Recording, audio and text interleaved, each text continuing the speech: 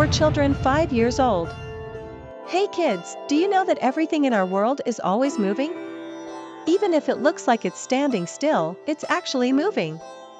And there's a very special man named Albert Einstein who figured out some amazing things about how things move. Do you want to know what he found out? Albert Einstein said that no matter how fast something is moving, it will always look the same to the person inside of it. Let's pretend you're on a train that's going really fast. To you, everything inside the train would look normal, like you're just sitting still. But if you looked outside, you would see that the things outside the train were moving really fast. Isn't that wild?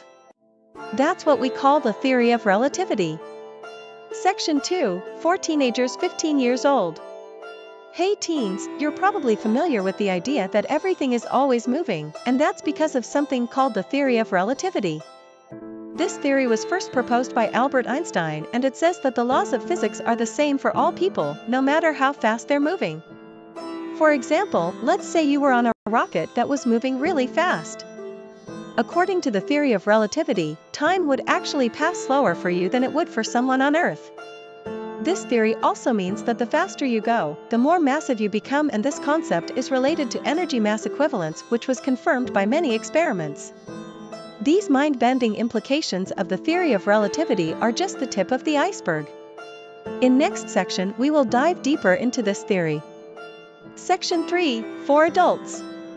Welcome adults, as you may already be familiar, Einstein's theory of relativity fundamentally changed our understanding of space and time.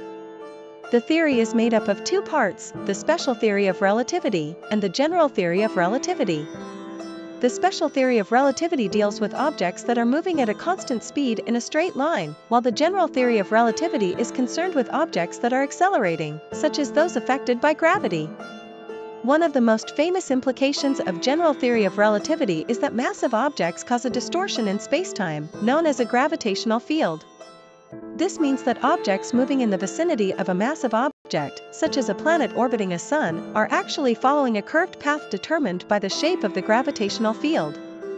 The theory of relativity also has implications for some of the most mysterious objects in the universe, such as black holes, which are so massive that their gravitational pull is so strong that nothing, not even light, can escape.